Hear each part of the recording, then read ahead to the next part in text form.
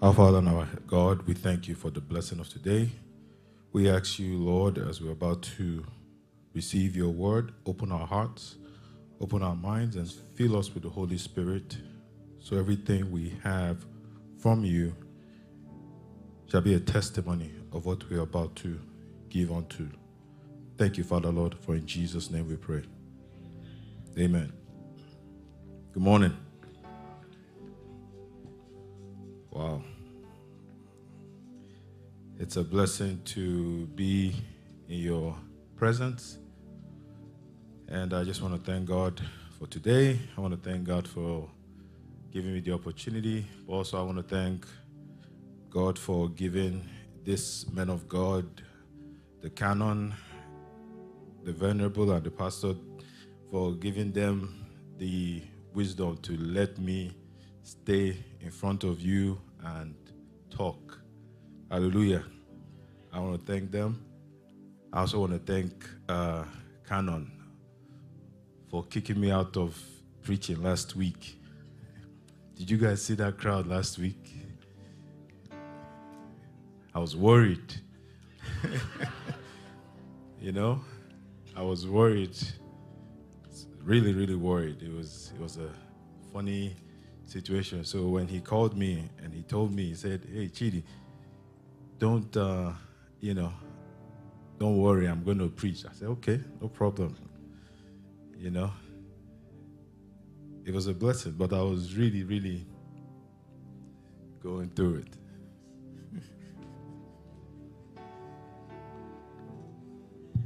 Hallelujah.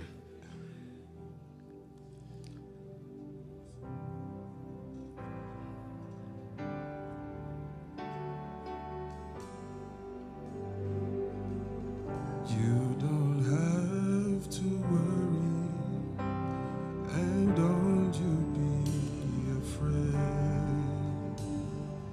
Joy comes in the morning, troubles they don't last always. For there's a friend in Jesus who will wipe your tears away. And if your heart is broken, just lift your hands and say, "I know that I can make it. I know that I can stand. No matter what may come my way, my life is in your hands. I know that I can make it. I know that I can stand. No matter what may come my way, my life is in your hands." Amen. Thank you. It's just a blessing, to know about this thing. And because of this, we're just going to go through what we read about in the gospel today. And the gospel was according to Matthew 6, from 25 to 34. The most repeated word in the scripture is "don't be afraid." If you read the Bible, I found out that the most repeated word in the Bible is "don't be afraid." It was said about multiple times, "don't be afraid." So here's the thing. God said it in somewhere. He said it in Judges 6, verse 23. And he said there, when he was calling Gideon to lead the Israelites, he said it there. He said, "Then the Lord said to him, 'Peace be with you. Do not fear. You shall not" what? "Die." He also said it to Jeremiah when he was calling him to be a prophet of the nations. And that was in Jeremiah 1, verses 8. And he says, "Do not be afraid of their faces," which is what I'm doing now. I'm not afraid of your faces. I'm just, "Do not be afraid of your faces, for I am with you. I am with you to do what? Deliver you," says who? the Lord. A lot of places that God said that. He also said it, Jesus Christ also said it to the woman during resurrection. Do not be anxious. And he also says in Philippians 4 verse 6, do not be anxious for everything. There's something that I've noticed in this life. We always want to do something. We're always worried. I had a story about the man that a thief came to him and he said, your money or your life? And the man was thinking about it. He put his hand on his head. He was thinking. And the thief kept on saying, your money or your life? And the man told him, hold on. I'm trying to figure out which one I can go out with, you know? And that's the thing. We keep worrying about things, you know? And there's something also in the Bible that happened to Adam. Adam, after the sin, you all know the sin, right? Adam was relaxing, nothing happened. Then the woman came, gave Adam apple, and Adam sinned. And immediately that happened. What did Adam say? I was afraid. That's the first thing that Adam said. And that's the first time that fear came into the vocabulary in the Bible. Amen. That is the first time that fear came into the Bible. Before sin, it was woman, then sin, then I was afraid. Hallelujah. So people are looking at me that, what am I saying? But after that one, you know, we started living in fear. Fear of failure, fear of success. Even, yes, there are some people that are fear of succeeding. Amen? They have fear of succeeding. And there's also the fear of death. And now fear has become a normal in our lives. Hallelujah. Fear is a normal thing. I mean, you wake up and you're afraid, oh, how's it going to happen? How's today going to be? And everything like that. But John says in 1 John 4, verse 18, he says something. Perfect love drives out fear. Hallelujah. Perfect love drives out fear. And what love is most perfect than the love of our Lord and Savior Jesus Christ in our lives? Amen. People's relationship is fractured because of sin. Our relationship with God is fractured because of sin. Therefore, because of that sin, we've removed that love that God has emotionally given to us from the beginning, and it has brought out fear in us.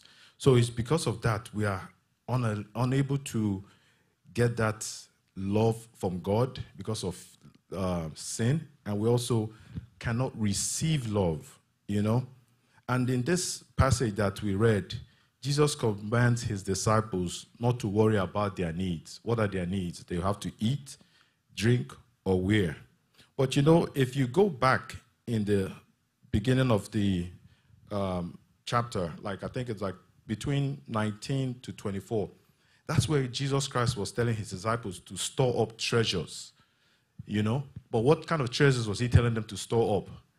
Heavenly treasures. Because there are a lot of things that we like to store up in heaven here, on earth. A lot of us like to store up a lot of things. Like if you ask somebody now, well, how many cars do you have? Oh, I have 3 cars. Or how many cars do you have? I have 2 houses, you know. We are happy, you know. But those are the believers because they want to keep getting more and more and more. And you ask yourself, how much money do you need in this world to say you're okay? How much wealth, how much cars do you need? It's so funny, you know, if you buy the best cars and you're working, if you work like a 9-to-5 job, you take your best car and you park it in the parking lot, right? And you go inside your job. Where's that car? That car is outside. Nobody see you in that car, right? Then when you come out, you're in traffic, but you're calling your friends and everybody. When you're calling your friends, they are not seeing you in the car. So sometimes those earthly things that we do, we're just doing it to please other people. Oh, I have the best car. Now, I'm not saying you shouldn't get a good car. Don't get me wrong. That's what we're going to look into now. I'm not saying that we shouldn't get that, but God is telling us, don't let it affect your relationship to him. Don't let it affect how you are going to live your eternal life, because we are all here for a certain amount of time, right? We all believe as Christians, we're all here for a certain amount of time. So because of people are trying to get those things, they worry every minute of the day. They worry. But some people say that worry, there are different forms of worry. There's worry and there's concern, right? There's worry and there's concern. Worry is something that you're anxious. And with anxiousness comes what? Anxiety. That is one of the things that we have in America. Anybody that say, oh, I have anxiety attack and everything, because they worry about what is going to happen later on. So those are the things but there's a difference between concern. Concerns help us to be diligent and diligent in everything we do. But what we're going to do today, we're going to walk through this passage that we read, and we're going to see how worry is a sin. And there are different ways that we could look at it. Worry is a sin because, number one, it denies us the wisdom of God. It denies us the wisdom of God. Hallelujah. Worry is a sin because it denies us the wisdom of God. Now, we were made in God's image. Amen? But God says that if you're worried about what is going to happen to you tomorrow, that means you're saying God does not know what he's doing. Hallelujah. That means you're telling yourself, okay, I can do this. God, you said this, but let me do this on your behalf. That is one thing that I'm saying, that worry is a sin. Worry denies us the wisdom of God. It tells us that God doesn't know what he's doing. And worry also denies us the love of God. It denies us the love of God. You say your God is your father. Amen? But you're worried about everything. You're worried you're not going to have your next meal. You're not worried. So that means you're telling yourself that God doesn't love you. Hallelujah. You're telling yourself that God doesn't love you. So that is a sin also. If you're worried about things, it denies you that the love of God. And worry is a sin because it denies you the power of God. It denies you the power of God. It's telling us that you don't believe that God can deliver you from whatever thing you're doing. Hallelujah. So if you're denying yourself, if you're telling yourself, if you're worried about anything, you're worried that, oh, I'm not going to get a good grade. You're worried. You're denying yourself the power of God. You're limiting God's power. Because it's just like if you ask yourself, I can't do this. I can't do this. But you're not telling God, God, do this for me. So you're denying the fact that God's power is infinite. Anytime you worry and every time you let that worry affect your relationship with God, you're denying the power. So we're going to look at different ways to see how we can overcome worry. Hallelujah. We can overcome worry in different ways. We're going to look at it. The first one I can say is we need to focus on the permanent matters instead of the temporary ones. We need to focus on the permanent matters instead of the temporary ones. Let's read Matthew 6, verse 25. If we read Matthew 6, verse 25, it says, "Therefore, I tell you, do not worry about life, what you will eat or drink, or about your body, what you will wear. Is not life more than food, and the body more than what? Clothing?" This thing here, if you look at it, it says therefore. And that one is pointing back to that beginning of the thing when he was telling us that he should tell his disciples to gather up a lot of things. And he describes two things. He describes spiritual wealth and also earthly wealth.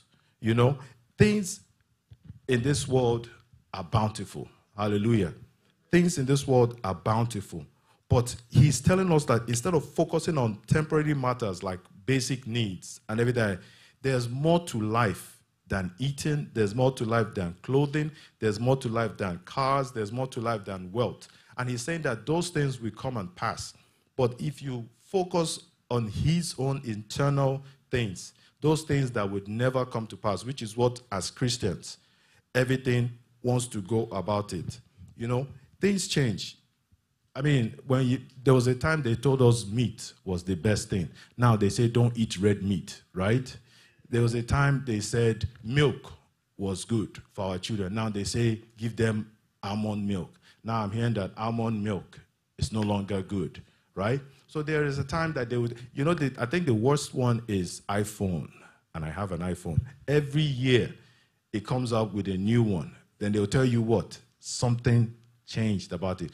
Or cars. If you have a car, I told them that I won't change my car until I see that it can fly, because it doesn't make sense. Because cars are beautiful, but they keep changing it. And that's how society has decided that they would make us fall into this trap of we have to be better every time, every time. And when you do that, you just fall into that trap. And because of that, you want to be the next thing. And the funny thing is that it entangles us to all the things that we do not need. Hallelujah. It entangles us to all the things we do not need. And what Jesus is saying here, he's not telling us not to go out to get these things, but he's saying don't let it be the focus of your life. Hallelujah. Don't let it be the focus of it, because the more you want to get this thing, and you know the funny thing is the prices keep going up, and you want to work more. So you're limiting yourself from getting closer to God. And that's what Jesus is saying. The more you look at it, or is it Bitcoin? Let's think about Bitcoin now. If you put all your stuff in Bitcoin, how many of you do Bitcoin? You see? If BMK, they are not here. But you see, but if you do Bitcoin or PGI, if you do PGI, all those things, if you do all those things, you will find out that after a while, it goes down. Amen? After a while, it goes down. So you ask yourself, what is this? But those are the things that people tell you, oh, it's the best. And there was a time Bitcoin was raining. Everybody was like, oh, let's do Bitcoin. I won't lie, me too. I did it, too. I did Bitcoin. I did it, but, you know, it didn't work, you know. So what what will I do? You know? Some people say we recover. Yeah. So, but that's the thing, though. Those are the things that, I know there was a man that killed himself because it didn't work, right? He killed himself. He lost a lot of money, and it didn't work, and that happened. But what do you do in that kind of thing?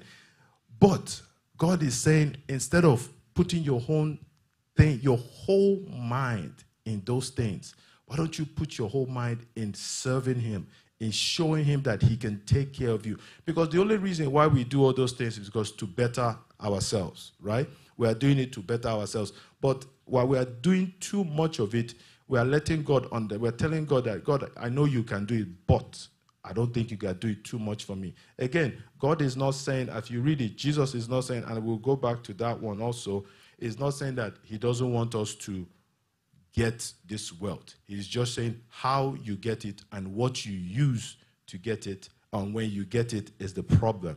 If you look at Colossians 3:1-4, it says, since then you have been raised with Christ.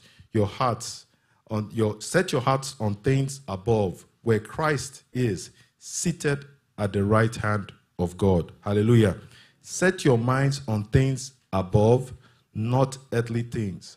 For you died, and your life is now hidden with Christ in God.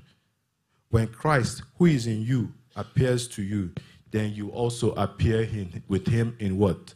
In glory. That is what he's saying. Often, we conquer passion by focusing on greater passion.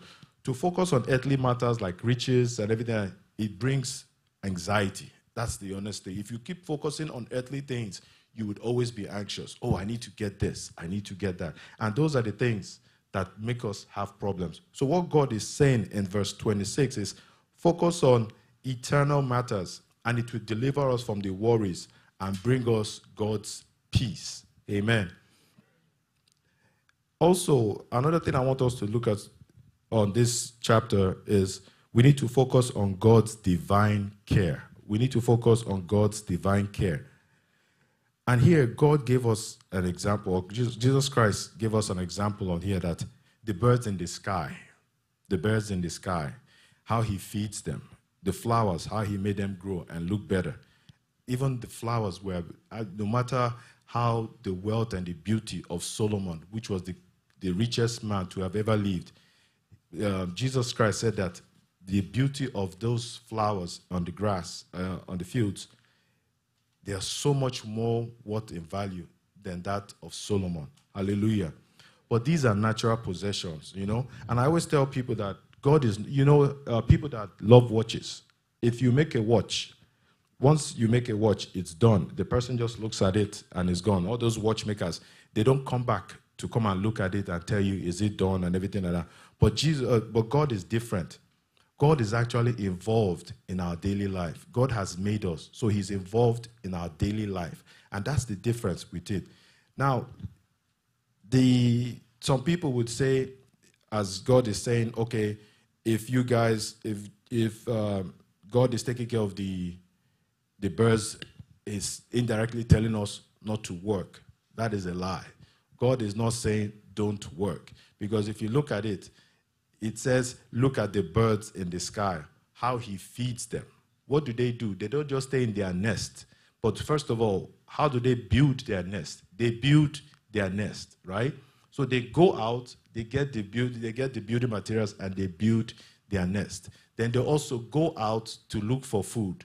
Now, we don't know how they find their food. They fly and they find. So those are the things. Sometimes we misinterpret what the Bible is saying. What I'm saying is, like, some people will read this and say, oh, God said, let me not work. God said, let me not. No, God wants you to work.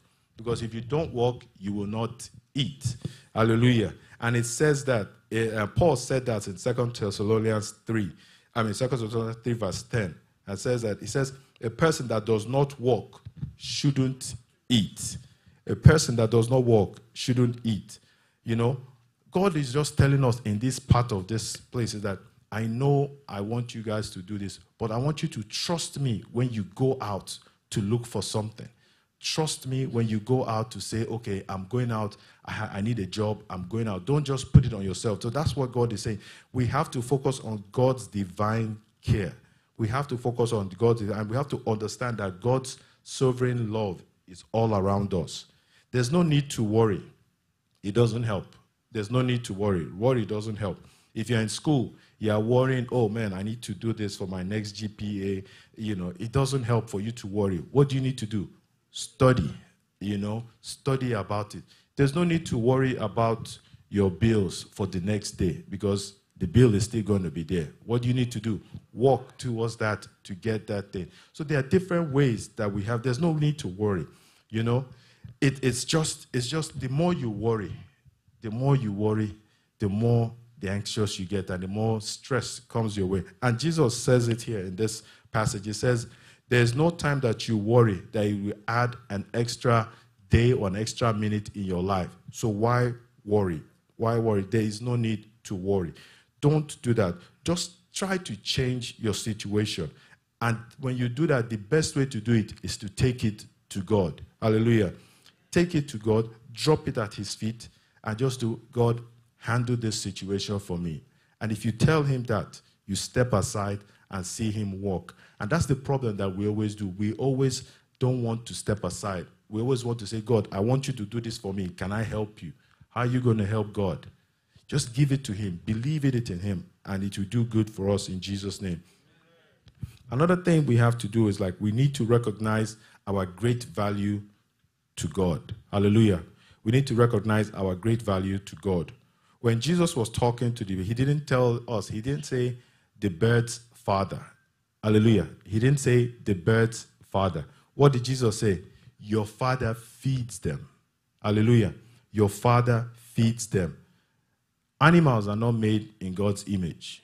Who are made in God's image? We are. If we are made in God's image, what do you think we are to God? We are of great value to God. Animals are not anything in our own image. They are not the sons and daughters of God. But a funny thing, they are not co-heirs to Christ. As it is said in Romans 8, verse 17. We might not read that, but they might put it up. Romans 8, 17 just shows us that we are co-heirs with Christ in God's creation. And God himself made us the chief in his creation. We are more valuable than the birds. We are more valuable than the grass. We are more valuable than this. So that's the thing that we mistaken ourselves. We don't know how much value God puts in our lives. For us to always think that we are not worthy to become kings. We always worry. And the times when we worry, we lack. You know, the funny thing is we lack something. And what we lack is we lack our wants, but not our needs. Hallelujah. we always lack our wants, but not our needs. What are our wants? I want this, I want that. But what do you need? We need air to breathe. We need good health. We need this. So those are the difference, and those are the things that we always do. We always have those things confused. We need to trust God to take care of our needs. We want to take care of our own needs, and the problem is that we do not want to give God the credit. Oh, when I got this, I always remember when you're in school, when you have an exam, when they say, what did you get? You say, I made an A, right? But when you fail, you say, what happened? The teacher gave me an F. You know, the teacher will always give you. So that's the thing with life. We always want to take credit. We never want to give God the credit. We always want to take credit of things, you know. And when we try to take credit on our own selves, it just reveals the lack of faith we have in God and the lack of trust, that we spend time worrying about things, you know. And when we spend time worrying about things, it just affects our trust and faith in God. We don't know the value of our life in God's hands. Let me give you an example. My parents, I know most of us have like first generation Americans. My mom and dad, I never had my father tell my mom, I love you, right? I never had my father. So when my mom started staying with us, you know, my kids would tell her, I love you. My mom would say, okay. You know, it took her a while. It took her a while for her to start. But later on, she started saying, I love you, you know, every time. Then I told her, I said, Mom, you've changed. Yeah, you started saying, I love you. My dad never told you I loved you. She was like, well, that's the thing. I said, but what changed? She's like, my father never told, she said, your dad never told me he loved me, but I knew he loved me. She said, then I asked her, how do you know he loved you? I mean, after all, you know, he was a prince. You just saw him. You fine guy. She said, well, the only way I knew he loved me was he gave me the best clothes. When he bought the best car, he would give her the best car. He would be driving in the worst car. When he changed his car, he bought. So she felt that all he did was to please her. All he did in his life while he was alive was to please her. So even though he never said that, you know, she knew that she was true value to him. What am I saying?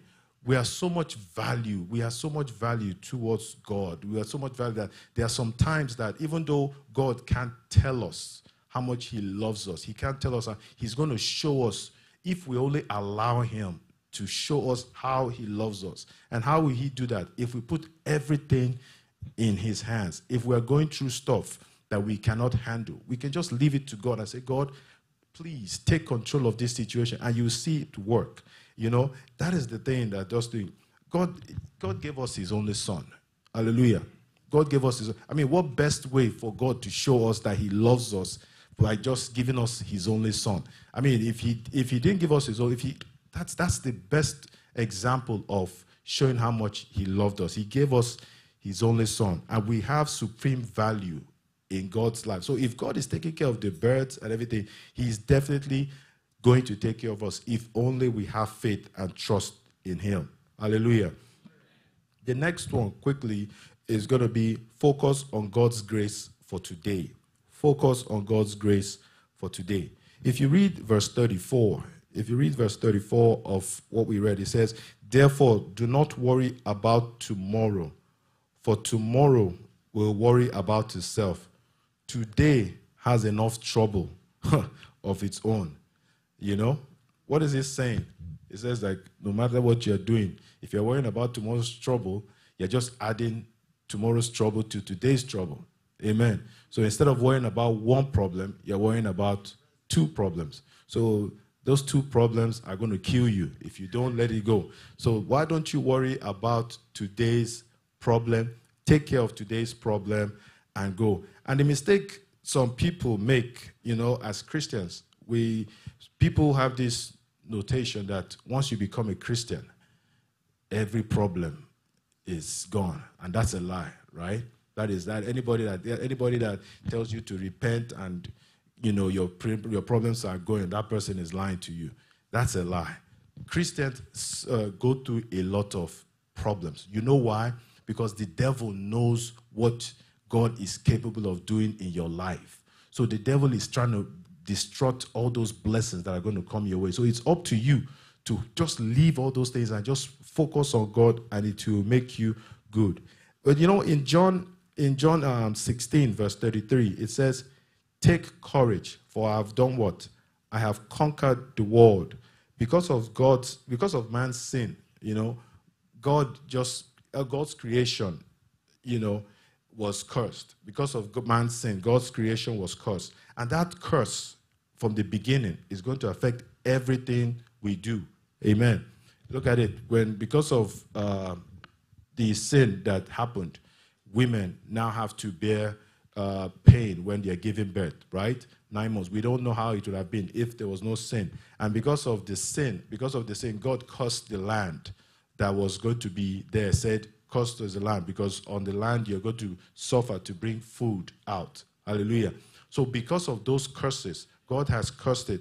But like David did in the Bible, whereby even though something bad, God cursed him, God still blessed him. After that, he was still out. So what I'm saying is that no matter how the curses that God has given on the land, God is still going to take care of you. He's still going to take care of you no matter what those curses are, because God cannot take back what he has said, but he's still going to provide the grace that will make you see through those situations. God still, even after he cursed the land and Adam and Eve, what did he do? He looked for leaves and he sewed clothes for them to cover up their nakedness, right? So after he had done that, he still took care of their problem, which was their nakedness in that day. And it says that no matter what we do, you know, there will always be trouble. Some days might be more trouble than the others, but don't let those troubles affect you. And let us go to Lamentations 3, 22 to 33. Lamentations 3, 22 to 23. Through the Lord's mercies, we are not what? Consumed, because his compassion fails not. They are new every morning and new every day. And I think there's a song like that, right? Great is thy faithfulness towards us. So no matter what happens, we are not consumed by these things. Everything is going to do. You know, one thing I always like to tell people, that God will provide grace for today, not for tomorrow, not for next week, not for next year, but just for today. And he would want us to know that and the reason why God does that, he wants us to be dependent on him for today. He wants us to be dependent from him for today instead of independent. Because think about it. If God tells you, I will give you grace for 1 week, nobody will go to him, right? If God says, okay, you know what, I'm going to give you grace for the whole of next week, like some people will do, they will go and plan their sin.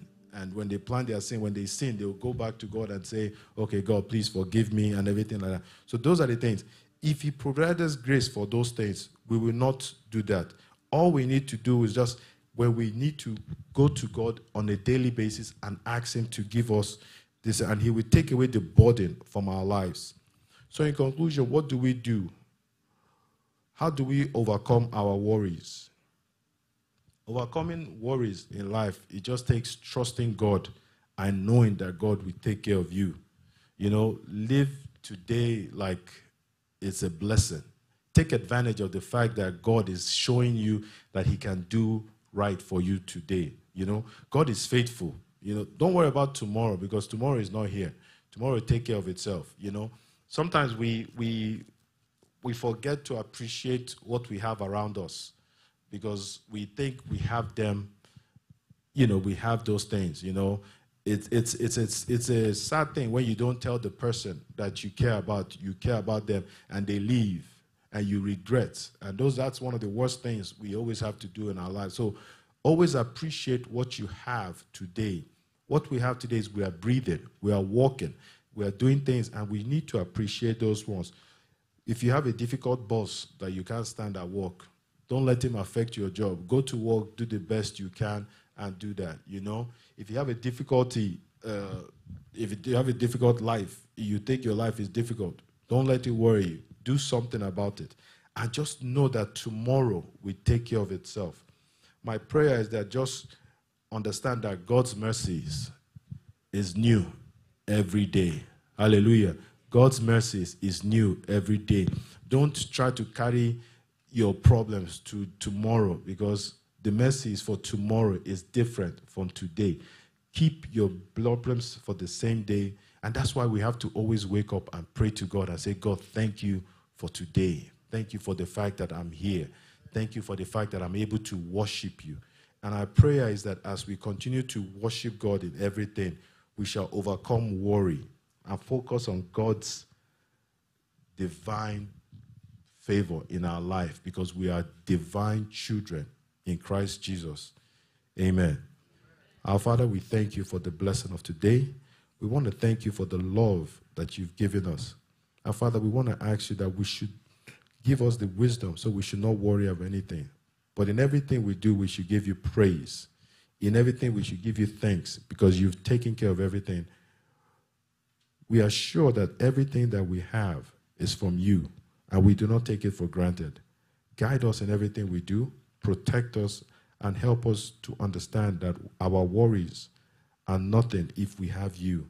Give us the faith to always come into your presence with all our problems, but also give us the strength and the wisdom to leave your presence anew, knowing that you have taken care of everything. We will ask you, Lord, to bless us abundantly and fill us with the Holy Spirit, so that one day we shall be able to meet with you and thank you for your blessings in our life. In Jesus' name we pray.